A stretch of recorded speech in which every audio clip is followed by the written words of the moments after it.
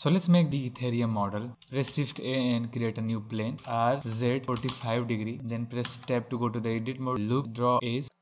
Press 1 to select the vertex. Just pull it here. Go to perspective. Select the middle one. ZZ and make it upward just like this. Press 7 and select this corner vertices and make it shorter. Select this below one and make it shorter as well as. Select the model. Add mirror modifier and make it Z. Apply the modifier RX90 and let's make the below one. First I will add a modifier called bevel modifier. Down the amount and increase the segments to 5 and just apply this modifier. Select it and Shift D to duplicate and just put ZZ to down, and now press tab to go inside edit mode. Make sure to enable this one and select this top vertices Z and make it down like this. ZZ and make it here. Go edit mode, select this vertices down, select the middle one and make it little up. Select this edge, make it like press tab, select this ZZ to make it now outer edge vertices. Press 1 ZZ and this is it. And this is your Ethereum logo. You can make it anything, just like maybe you can make it silver one. Hope you find this video helpful. Download link is available inside the video description. Thanks for watching this video.